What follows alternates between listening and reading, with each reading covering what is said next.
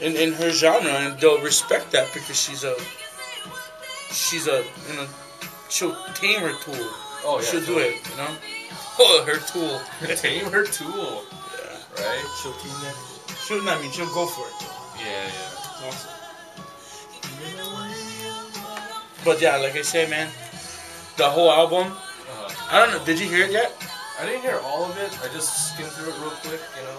But she kind of goes into like really piano songs sometimes, and then she'll go into like some really soul, like sounds like 70s soul kind of stuff. The one that I like from her, my favorite song from Alicia Keys is Diary. Yeah, that's a nice song. With Raphael Sadiq from Tony Tony. Like she goes deep into like 70s R&B, like yeah, you just feel it, you know. So I thought that was an awesome track. I think I like that one better than anything she's ever done, except for maybe Unbreakable, the one that was unplugged. Yeah, that one was pretty good. Yeah, the unplugged album was pretty good. But I gotta soak this album in. I haven't had a chance to. So, but this one was too simple for her. I don't know.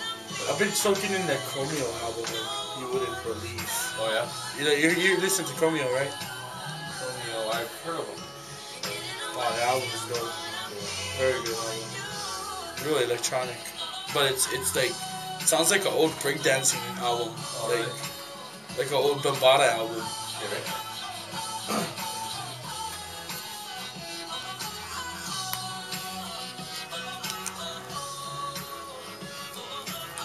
Oh, that was Alicia Keys with No One, number 3 on the countdown on 105.5. And Kanoa, I gotta tell you something. What's up? I played this song for my grandmother, right? Yeah. And she thought it was No Juan. No Juan, no. No Juan. Yeah, so she thought it was like a Spanish song. No Juan. No Juan. So anyone named Juan out there, I'm sorry. No Juan. Yeah. 4:13 on this Thursday, we got Kanoa of Gomega in the studio, not of the Omegas. We got our side project called Gomega. But yeah, I'm from Gomega. Yes. And I was reading the Honolulu Advertiser online. Apparently, what's his name? Wayne Harada? Yeah, Wayne Harada. Yeah, he thought there's actually 6 people in Kanoa of Gomega. Can you explain that? Well, he was actually referring to all the alter egos that I have on the album. Right. Which, you know, it just signifies all the different genres and different, instruments that I play and what I'm influenced with. So, you know, you look at the article, and it's just so funny because he actually felt that as if all those guys on the album, because on the cover I'm dressed differently and I'm dressed in my alter egos, but it's just so funny. He kind of referred to saying that without those guys in the album, it wouldn't have been the album, you know. And I was like, well, I'll put myself out of the equation and it'll be fine. I hope you said him thanks. Nah. You know, I'm so grateful that guys actually do articles about the album. Yeah. I mean, from Maui, man. Right, exactly. You know?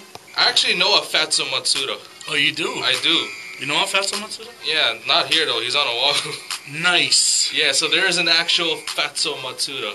I met this girl and her last name was Kikivi. Okay. And I was itching. Because, I made up that character, Cornbread Kikivi. Right. But I was, like, gonna tell her, oh, do you know a cornbread?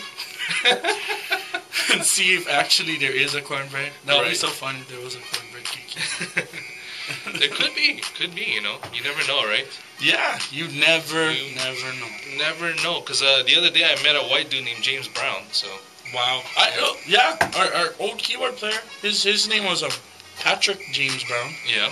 Yeah. Same thing. Yeah. Same but different, but you know. Yeah. Yeah.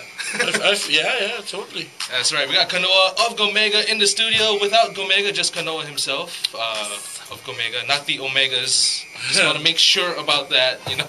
Kind of made me think about Omega Supreme. Oh, yeah. Yeah. Transformers, right? Yep. That's right. 4:15 on this Thursday. Coming up, we got your back in the day moment. Also, your celebrity birthday shout-outs. And a little bit later, we're going to talk more with Kanoa of Gomega about his album and what he's been up to lately. But right now, number 2 on the countdown. Number 2. Flo Rida and T-Pain. What? TP himself, low on Wild 105.5.